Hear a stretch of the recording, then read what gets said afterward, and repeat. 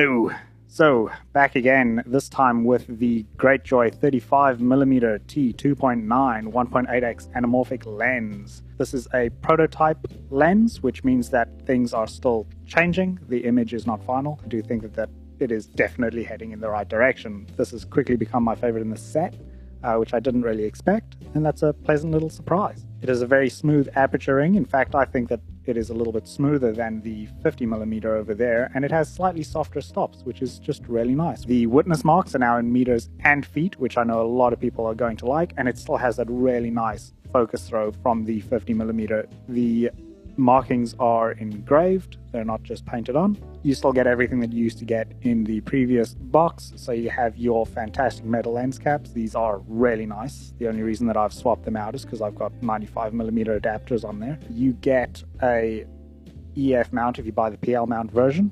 The EF mount, unlike the one that came with the 50mm, is now black all around, and they have lengthened the screws that come with it, which is going to make them harder to lose, which I do nearly every time I change the mount on the 50mm. And they've also included a couple of extra screws, which is really nice to see. The PL mount on this version seems to fit a little bit more snug in the cameras, which I really appreciate. My 50mm was a little bit loose in the C500, not so loose that it was a problem by any means, but just, I noticed that it didn't quite get as, friction tight as I really wanted it to, and the rear element does not protrude as far back as the one on the 50mm, which means that you may have better luck putting this onto cameras with internal NDs and stuff like that. The lens is really well made and covers most of your sensor. I've tested it in open gate 4:3 mode, but if you do shoot 3x2, you'll probably have to crop the sides off a little bit, but that's somewhat normal with these lenses.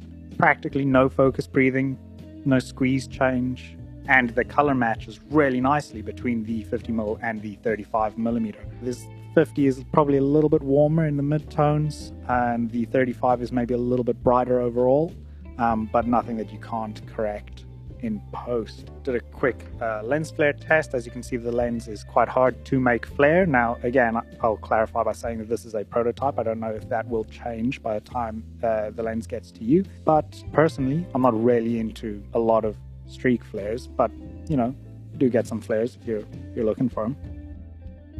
What else? I think that's all. So yeah, that's just been a little brief overview of the Greatjoy 35mm prototype that I have got here. I'm very thankful for the opportunity to take a look at it. Like I say, this has fast become my favorite of the set so far. Very excited to see how the 85 turns out. I'm really looking forward to that. The 85 is really going to make this a complete budget set of anamorphic lenses, and that's really exciting. The other really exciting news is that Greatjoy have said that they are looking into making a 135mm as part of this set. So that is really cool. You're going to have a relatively affordable anamorphic set that ranges from 35mm, 50mm, 85mm, and then 135. That's really cool. That is going to be a very heavy lens case, I tell you. Anyways, till next time, hope you liked the video.